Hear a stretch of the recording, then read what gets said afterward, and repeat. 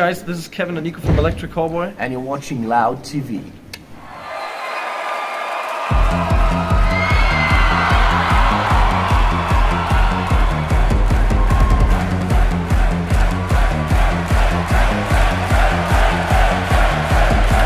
Very good start of the year. Yeah, we had two very good shows. Can't wait to play tonight.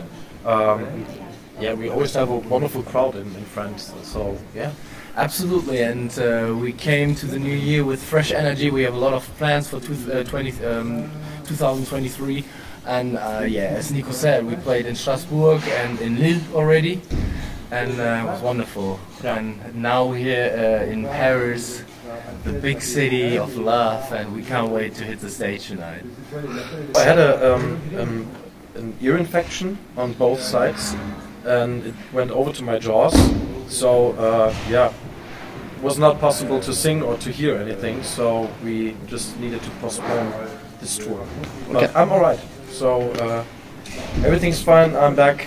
Yeah, we had we were on tour in UK and France, the tours that we had to postpone, and we were able to play the UK dates already at the end of last year, and Nico had to use protection ears, because he couldn't stick his in-ear monitors in his ears, but now he's absolutely fine and he can use his real in-ear monitors again, and he's looking fine, and we're good to go. Yeah, everything's fine. A little bit different, because when you start a band or when you start anything that is affiliated to your job, you have to give more than you get. You know what I mean? Like when it's your job, you have to pay a lot. And tours in overseas, like in the United States or Japan, they cost a lot of money. You have people that you bring with you. You don't get money from the shows itself, so it's very hard, and you have to earn your place. And it's not about earning money; it's more about getting more attention. Yeah. And this is why you go there. So we've been around for 12 years now, and the things have changed. We play bigger venues. We are, I would say, we're not so chaotic anymore. So at least behind the stage, on stage, there's still chaos. But yeah, we have a lot of good people with us that organize all our stuff, and we're very happy to be in the position to be, to call music our job. Partly, yeah. Yeah. Because we worked a lot, you know. When we told our friends and family, you know that, when we told them when we were younger we want to be musicians, everybody was like, oh, come on, you know, get a real job or something. And they still think sometimes that we're just making music on stage, but there's so much work behind this music. Our music videos, our video shoots, all the concepts, the tours. We had some surprising things going on, like when we dropped Hyper, for example. It was, for me, for us, it was pretty exciting and pretty surprising that there were so many people reacting to that music video, and that we got so many views in such a short time. That was pretty surprising for me. Yeah. When it comes to music or creativity or creative work, you can never plan things. I mean, you can give the best you have. We were very, we would always try to perfectionize our music, and all that we do is supposed to be perfect. But in the end, you never know how the people will like it. And this is what Nico said. And this is the surprise. But on the one side, as I said, we worked hard, so it's something, that we part for part, step for step, went towards to. So we always believed in us, so that was the reason, or is still the reason, why we just want to go on stage and write music and do what we want to do, what we like the most. Yeah. I think over the years we have little goals, like not grab for the stars immediately, but like have your own tour, first tour, then traveling by with a nightliner, then go overseas, and something that you need to have goals to achieve more and more. Yeah. What's next? Oh, a lot. I think the biggest thing is our techno tour. It's the biggest headline tour that all of us ever played. So yeah, I'm pretty excited, and I think I will be fucking nervous. Yeah. Um, The biggest headline shows ever. Yeah. We in some venues we have arenas now. We reached over 11,000 people, which is like the biggest we have ever played in a single show. And we bought so much stuff. We bought so much LED walls and fire, and we already discuss. Of course, we already discuss the show, like the little elements we want to bring in. And this is one big thing for this year. But we also have cool festivals that we're going to play. We're going to play Hellfest, for example, which is absolutely amazing. Yeah, and we have a good slot. The Full Force Festival. This is actually our first headline or the first headline spot that we have in Germany. Plus, we're gonna write some new stuff, new songs, and new music videos. And yeah. A lot of countries to travel to, and we're so happy to be kind of successful not only in Germany but also in Europe and overseas. So we always look to the other countries, of course, and we've been to Australia for the first time last year, and we want to go back home, back there too, and yeah. But I think this year is full of shows and full of plans. There's a lot to come. Yeah, but. I mean, we're in the position we have to look to the next year already, you know, because, yeah, the bigger something gets, the more foresight you need. You know? 2K23 is already planned and booked. And Full. Yeah. Why not? Yeah. Thing is, that's why we actually started our band back in 2010, because we like hard music, we like hard breakdowns and the metal scene, but we didn't want to be too serious. We like the funny side.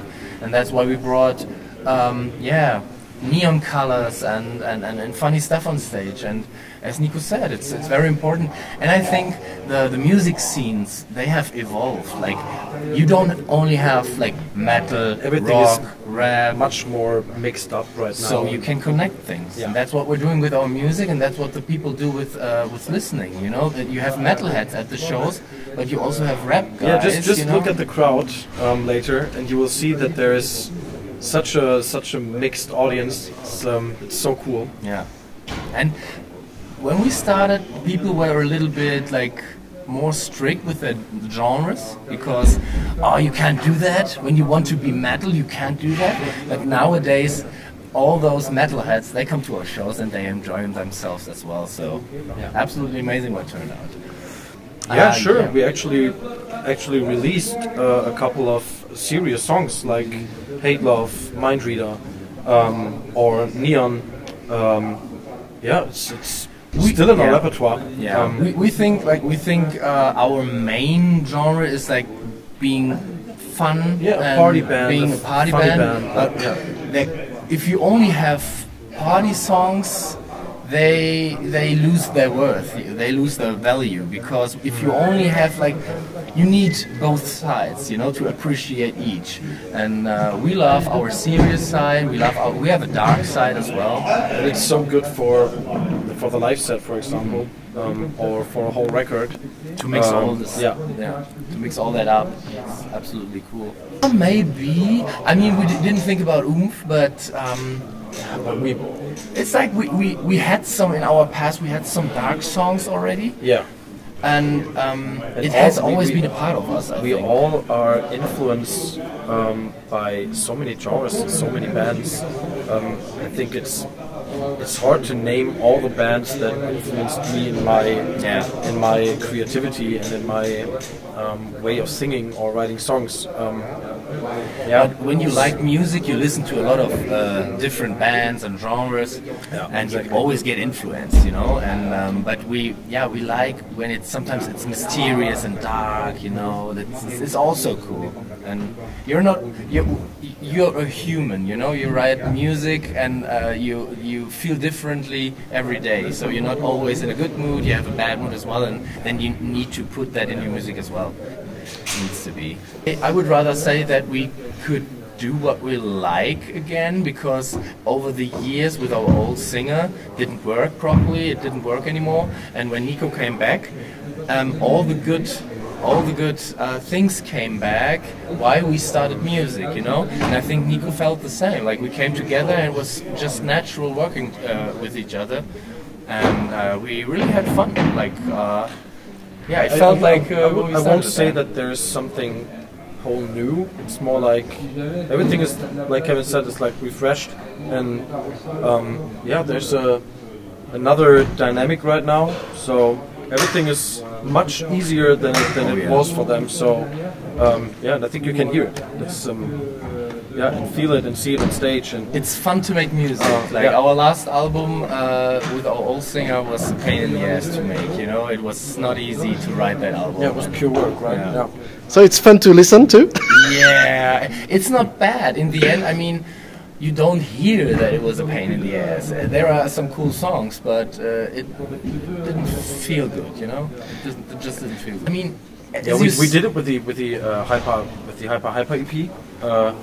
But I don't know. It's always cool to make music with other musicians from other genres. It's so much fun because you get influenced and have another point of view, and yeah, we had the chance to to write one song in 7 different genres. That was fun. So much fun. Also, to have features on an album just enriches the whole music, you know. Yeah. As Nico said, when you have a rap guy on your album and he raps, like we could never rap that way, you know. We're not rappers. We can try it, but it wouldn't sound so good. So it was cool to have all the girls from Conquer Divide. Yeah. It was so cool to have a high-pitched voice, a female voice on the record. It's always fun, but it has to fit, you know. Yeah. It's not possible to just put a feature on a track just because you want to have a feature. It needs to fit, actually. Yeah, of course. We started with like I actually love the 90s. I'm a 90s kid, so it's I grew up with Dr. that Alban. music. Yeah. Backstreet Boys. Yeah. Perfect. But yeah.